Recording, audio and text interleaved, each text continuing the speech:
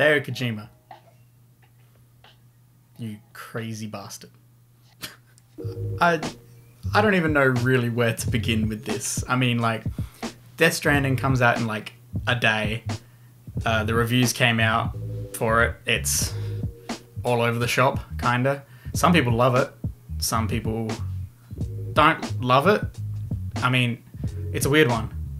It's a really, really weird one.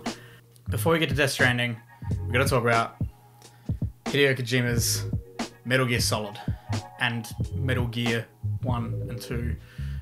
It's complicated story-wise, as I found out. So I went through, played through 1, 2, and 3.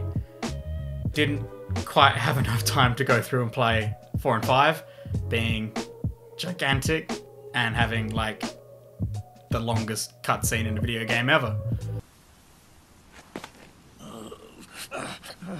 Thanks. Makes it really doable in a short amount of time. But yeah, so I played through the first 3. I played through them in order, 1, 2, 3. First one really shocks you with how much it was able to do back on like the PS1. And like, I know everyone has heard that a bunch when people talk about Metal Gear, but like, I was not expecting it at all. Like, people tracking your like footprints and stuff, and like hearing you in puddles, and like, it's just crazy. I was not I was expecting that sort of crazy crap from the brain of Kojima, but like, that's ridiculous on the PS1. Like, I was playing Croc and Spyro. That's ridiculous.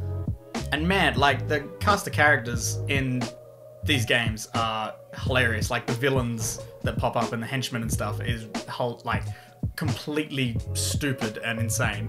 The fact that there's like these snipers who are amazing, one of which can die if you just leave the game for like a week and come back. That's ridiculous.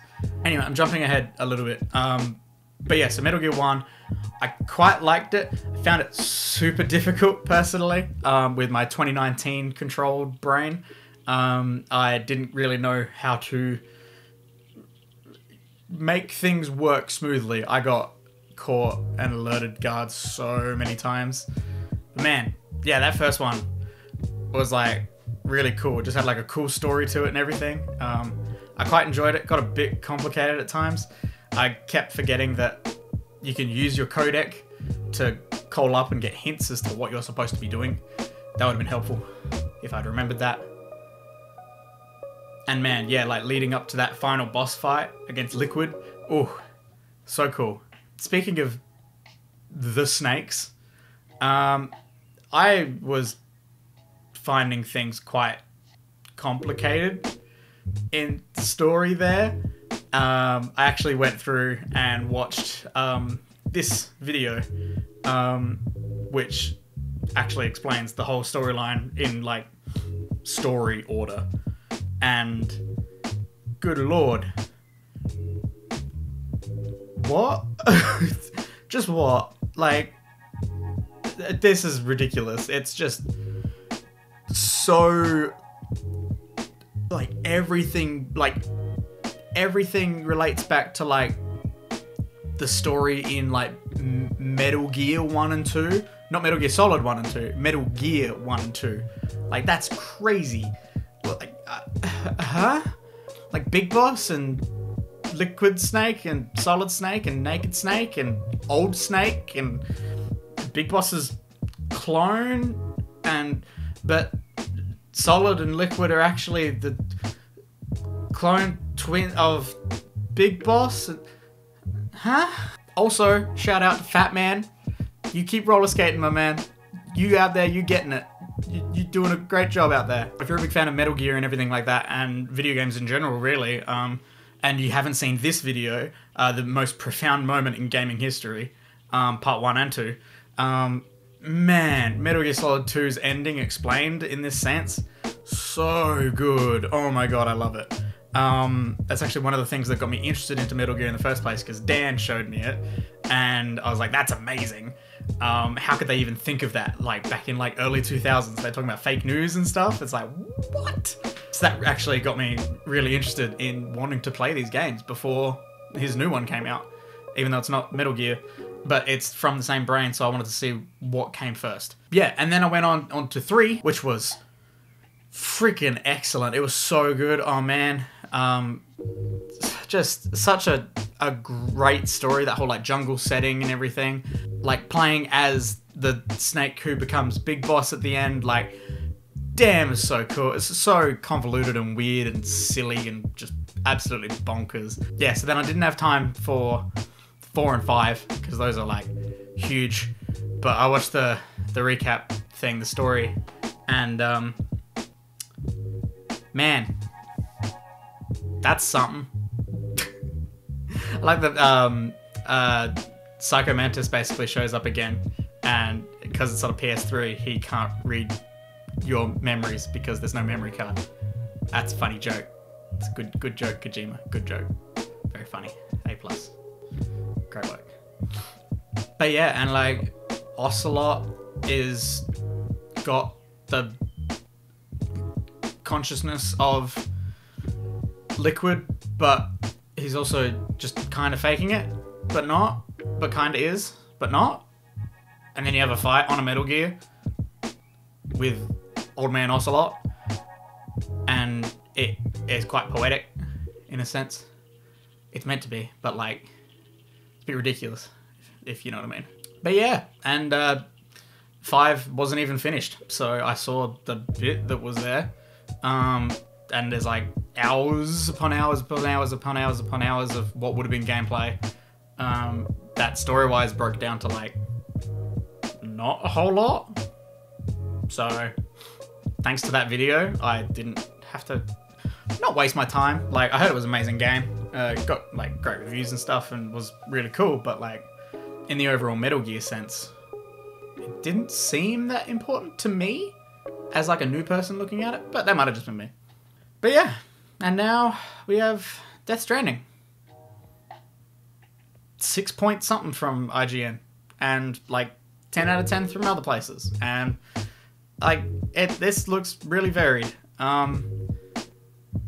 This is really gonna be an interesting game, I think. I do want to sink my teeth into it because from everything I've heard, like obviously without any spoilers or anything from people saying like they legally can't share spoilers. Like, yeah, people are saying like it's got some really interesting elements like walking. No, it's not walking. The best description of it that I heard was it's actually like, it's more like hiking. It's not walking, it's hiking. There's a difference between walking and hiking. Hiking's slightly more interesting. Slightly. But yeah, Norman Reedus' butt, advertising for his AMC show. The baby, the cast, obviously, is, man, this game looks so weird. I'm like so on board for it. Like, even not having done all the weird stuff of Kojima's older games, it just looks like it's going to be really, really weird and out there and cool, and I like that. I like when things have the guts to make really weird decisions and make an entire game mechanic about how in video games you use up your inventory entirely and fill it up so much that you're literally off balance. That's hilarious. It's such a dumb commentary. That was my quick little nostalgia for the road to Death Stranding, Metal Gear, and all that jazz from Kojima. This video was going to be like I was working on heaps of stuff for it, and I got like a quarter of the way through it, third of the way through it, and I was just like, this isn't the thing that I wanted to make out of this. I was trying to make videos that basically break down to these crazy, highly produced, in-depth videos that like go through all of the history and everything, and I was just like, one, I don't have the time for that. Two, it doesn't quite fit the style of the channel of Hack The Dino and the fun, laid-back, silly vibe that we try to keep. Well, we still try to keep some things professional sometimes, maybe a little bit, not that much. No, not really, we're not that professional. But yeah, since Death Stranding's out in like a day from when this video goes out, are you gonna get it? Are you gonna get Death Stranding? Are you gonna connect the USA and do the strands and avoid the strands and make the strands and connect with people and get likes. Speaking of likes, like this video if you liked it.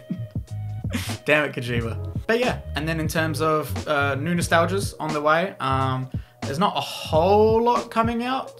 Well, there's lots coming out, but like not stuff that we're doing nostalgias for, at least. It'll be interesting to see. There's a bunch of stuff next year. I do have some stuff planned, so you guys will hear about that very soon.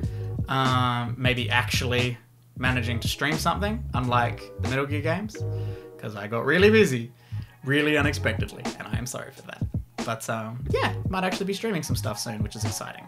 Also fixed my PC and like upgraded it and stuff, so it's nice now. I just did my eyebrows way too much then. But yeah, I'll leave you with that. And Kojima, you're a weird dude, but yeah, I respect your mind and your crazy visions. You're a weird one.